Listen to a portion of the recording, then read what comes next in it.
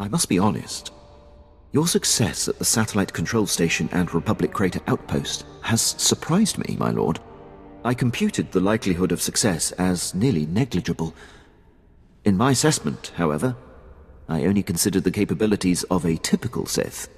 Clearly, you are not a typical Sith. I will adjust future calibrations to account for your unprecedented abilities. Quinn, you know just what to say. I'm not too proud to acknowledge when I'm mistaken. Lord Barris is pleased. He says it's time to zero in on your prime directive, and he awaits your contact. My barracks are yours. Activate the holocommunicator in the next room to speak with Lord Barris. The line is secure. You've been most helpful. I'll be right here if needed, my lord.